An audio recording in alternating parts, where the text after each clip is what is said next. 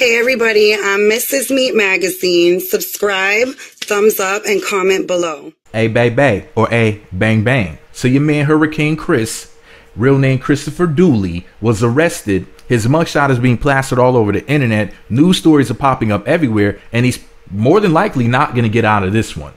So basically, this man was shot multiple times. Your man Hurricane Chris claims that he acted in self-defense. He says that the victim was trying to rob him after opening up the passenger door of his car. The cops are saying that's a lie, and that vehicle that he was in was reported stolen in Texas. And the incident happened in Shreveport, Louisiana. How many? Over 1,000 miles away or whatever. To make matters worse, the police allegedly have video footage from the incident. So what was he charged with?